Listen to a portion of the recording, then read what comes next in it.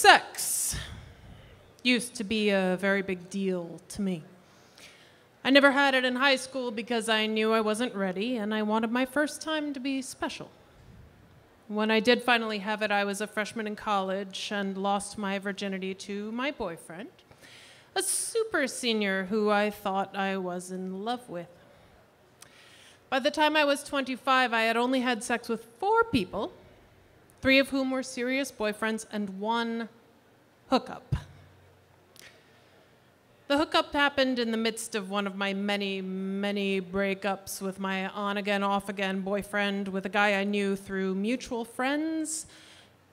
It was awful, awkward, and so uncomfortable. He was really skinny, skinnier than any of my boyfriends. I thought he looked hot, but once he was grinding up against me, I realized the skin and bones just wasn't for me. I needed meat, muscle, flesh in between us. I also felt very large next to his small frame and not sexy at all. The worst part was once it was finally over, we eventually agreed to stop because clearly neither of us was enjoying it. He wouldn't let me leave. Stay, he pleaded, spend the night. I really didn't want to. Mostly because I had contacts in and I hate sleeping in them, but also because I was living with my parents at the time and I didn't want to have to explain where I was all night. Plus, I really, really had to pee. But he held me close to him, enclosing his arms and leg around me, spoon style. I had to wait for him to fall asleep to pry his sweaty limbs off of me and sneak out. His experience really turned me off to casual sex. So, just a month before my 26th birthday, I ended a serious relationship and found myself single, in grad school, in the middle of nowhere, Connecticut, and heartbroken. I knew another relationship wasn't what I needed, but the thought of not having sex again for months or years until I found another special someone freaked me out. I didn't want to wait that long, but I was scared and nervous about putting myself in another possibly terrible situation. So I did what any other sensible girl would do. I consulted my friends. At this point in time, they were the 3 other women in my grad class, all of whom I had met just weeks before. Since they didn't know me at all, they encouraged me to try casual sex anyway.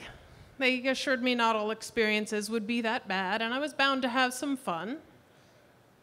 So I did. Didn't really take much convincing.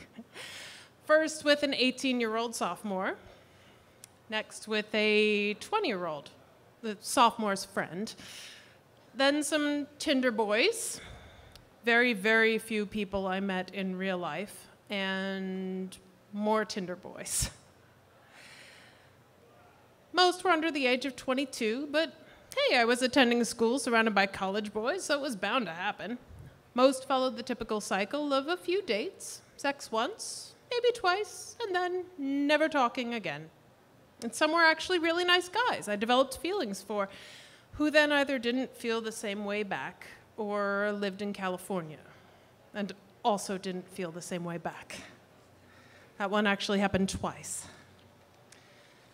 Now, all of this happened over the course of about a year and a half. And because it was all happening so quickly, I started to lose count. I'd have to go back in my head and rename all the men I had sex with in order to remember, and each time I did, I'd forget one and then have to go back. Why was the number so important to me? Well, because I was the girl who waited to be in love, to have sex, who for so long only had sex while in committed relationships. And even though I wasn't that girl anymore, the number still meant I was a good, wholesome person, at least in my own mind. There was a time when I thought I'd never reach 10. I figured I'd be married before I had sex with 10 different people, but then I hit 10 rather quickly, so the next number was going to be 20. Surely I'd meet the man I was going to marry by number 20. But then one night, I was making out with this guy from my high school gym class I had recently reconnected to thanks to Tinder. And things were getting really hot and heavy, and sex was clearly the next step, but I stopped it. I didn't tell him the reason at the time, but I couldn't remember my number, and I needed to make sure I wasn't going to hit 20. Later on, late at night when I couldn't sleep, I decided to compile a list of all the men once and for all so I could stop questioning myself all the time.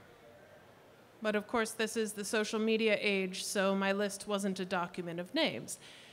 It was a document of pictures I had found while stalking these guys on Facebook. And there they were, staring me in the face. All the men I had ever fucked. All white, mostly with brown hair, all 19 of them. So high school gym class boy would have been number 20. And part of me was relieved that I hadn't done it. My goal of marriage by number 20 might still come true. But then I started to really look at the list. And I wanted to take someone off. This was a man who sexually assaulted me. Okay, he raped me. But that word is hard to say, so I used sexually assault. And I didn't want him on my list, even though he technically belonged there.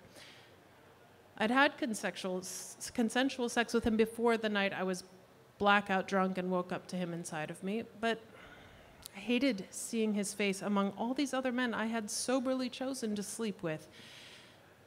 Then I looked at some of the other men on the list who definitely entered inside of me, but only for a few seconds, and neither of us came. Does that count? I don't know. I guess it counted at the time it happened because I wanted it to count. I wanted to feel like a liberated, free, independent, casual sex-having woman. But I didn't count that boy in college who shoved himself inside of me without my consent because I quickly pushed him off of me. I didn't count that at all. I tried to forget it because was that rape? Was it sexual assault? Was it anything? I didn't count it as anything. I didn't think about it at all.